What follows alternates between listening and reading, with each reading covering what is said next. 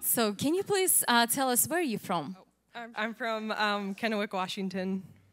Okay, Shalene, what was the struggles you were struggling with before coming to the prayer line with anointing water? Before coming to the prayer line with anointing water, I was struggling with an eating disorder. I would work out for hours in the gym because when I was younger, people would make fun of me and tell me I was fat. I would go home and look in the mirror and just be disgusted with everything that I saw. And I would make myself throw up. I would starve myself. I would work out to the point of blacking out.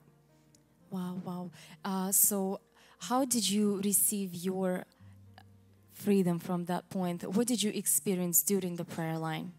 During the prayer line, Vlad started praying over me, and I just remember heat filling my body from head to toe, and I asked God, please just take this weight off my shoulders. I don't want to feel this anymore.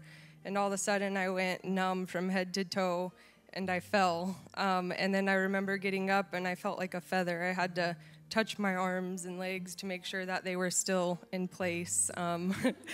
And then I just felt completely free after that. Wow, wow. Praise the Lord. Hallelujah. Shalene, can you please tell us, how do you feel right now? How do you see yourself right now? And what changed after the prayer?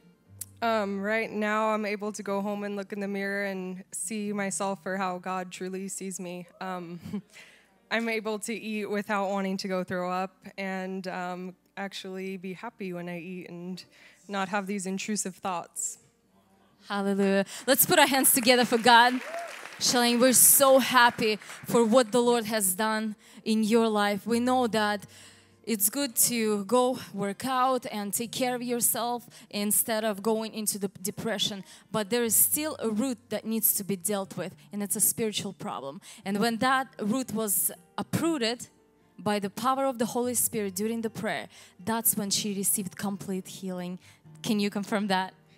Yes. Hallelujah. Okay, Shalene, can you please say a word of advice to people who might find themselves in a similar situation?